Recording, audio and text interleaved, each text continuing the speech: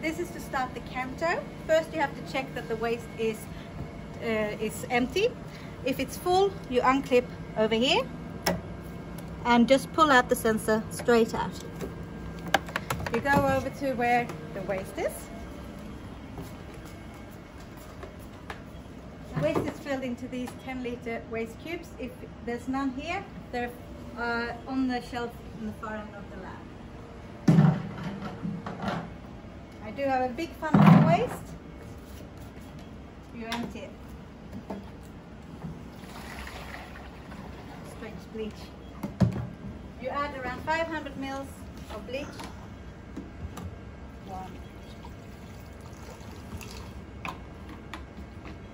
Neat bleach into the waste container, and you attach it again. If you're looking at this one, there is an arrow at the top that goes straight in to the top at that way. Oh. And clip it in. Make sure that the sheet fluid, which is 1 times PBS, is more than half full. If it's not, here is where you get the PBS. You use this. I need to fill it up. I don't need to fill it up at the moment. Because it's more than half. Yes. Once you've done that, you turn on the instruments, the big green button here. Go into the software. You log in with QC. Password is flow with a big, a capital F. Log into the software. It's, oh, where did it go? FACSDiva software, this one. Double click.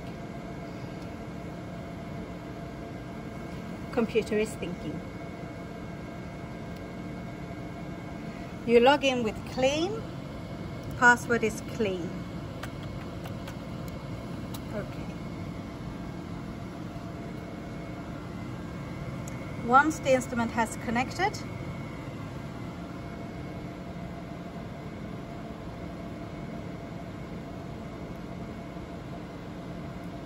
you go to Cytometry, click Fluidic Startup, you click OK. This takes around 7 minutes to complete, and when it's done,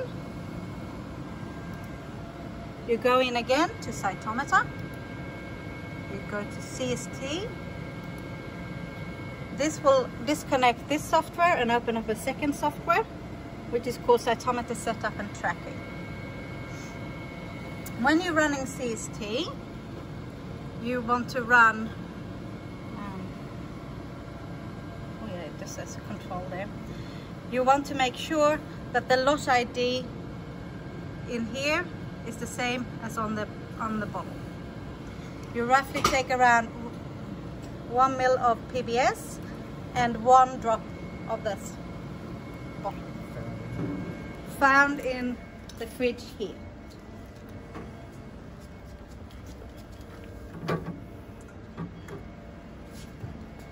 Shall I run the system? So we normally do a performance check? We normally do a performance check. How you put it on? You push this one to the side, push it up until it holds, and let it go.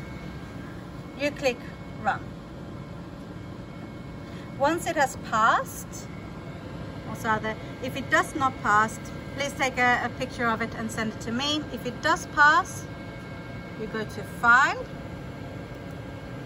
Exit, take off the beads. It will close the other software and reconnect the FACSDiva software. Startup is done, CST is done, and it's ready to go. Log out.